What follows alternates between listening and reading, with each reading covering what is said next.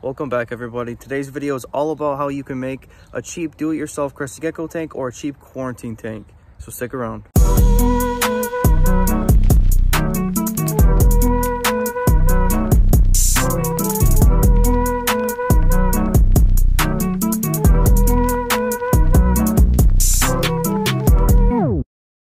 What's going on, everybody? In case you're new, my name is Tyler and welcome to my channel. Basically, today's video is going to be all about how to create a really cheap either quarantine tank for your Crested Geckos or a do-it-yourself tank for Crested Geckos, as opposed to spending a lot of money on, let's say, a tank like this. That's an 18 by 18 by 24 Exoterra tank. This 18 by 18 by 24 probably costs $200 brand new, whereas this tub with everything in it probably will cost me around $25 or less.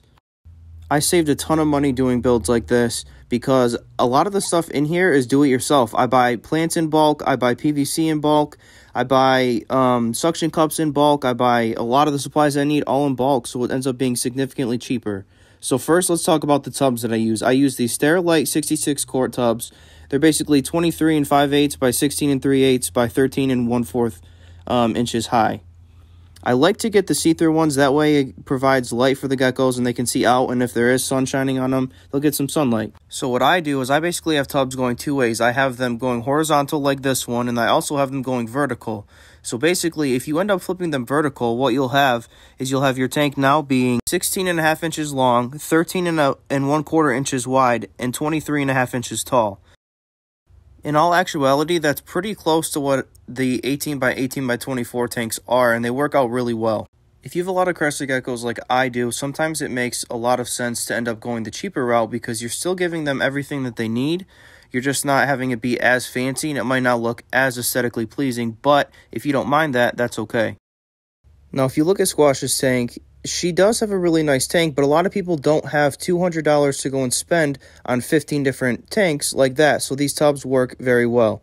So basically, as we get started, just note, I did do this in a rush, and I did not try my hardest to make it look nice. I just wanted it to work well. You guys can take a little bit longer and make it look nice, but let's get started.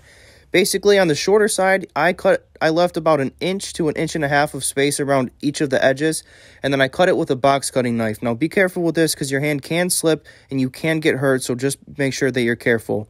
Basically, I just cut that plastic piece out, and then I took my screen and I measured just a little bit past it, and then I ended up hot gluing it down with popsicle sticks. As you can see, I'm testing it out here, and if a Crested Gecko crawls on this, it's not going to hurt them at all because I'm pushing very hard and it's not coming undone, so there's no chance that they're going to be able to get that undone.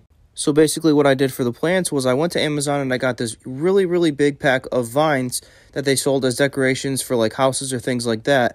But I had to end up cleaning them multiple times just so you guys know because there's a lot of green dye coming out of them when I washed them.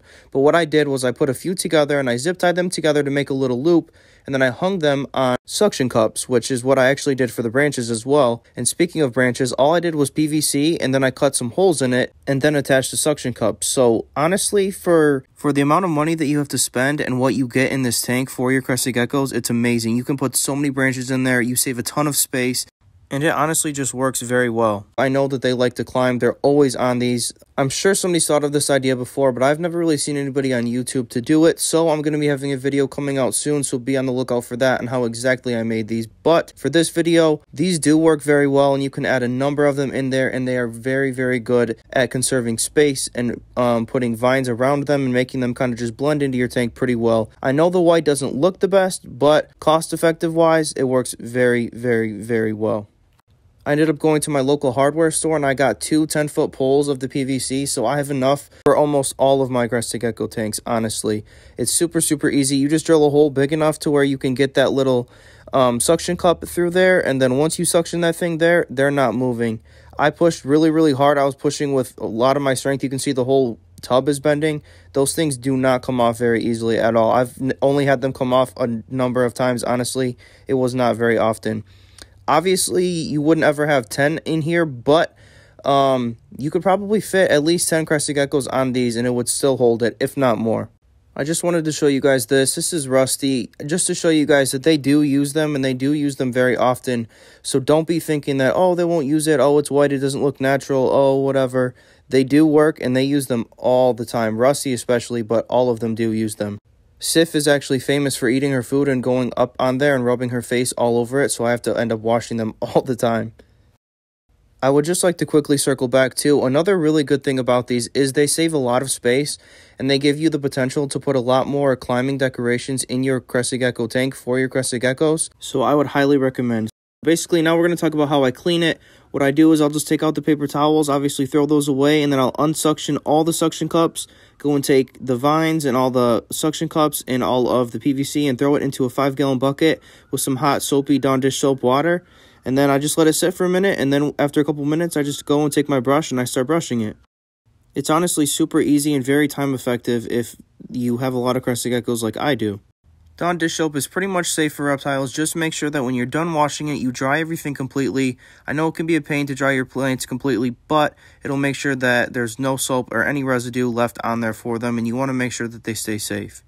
So that's it for the inside. Now for the outside and the lid, this is how I get into it. Basically, I just set it up like this. And then I just pop the top off, and then I just rest it on my knee while I'm getting into it, and then I can just leave that top on so it's not really a pain in the butt to where I need to unclip this bottom piece. I can just unlatch the top one, and then I can get in and do whatever I need to do, or swap out food, fresh water, things like that. So that's pretty easy about it. The only thing that can be kind of a pain in the butt is once you lock it. I've noticed that these corners kind of will pull out, and a Crested Gecko could get out of there, especially a smaller one or things like that. So basically what I did was I took these little clips and I just clip them on each one of the little corners. So basically,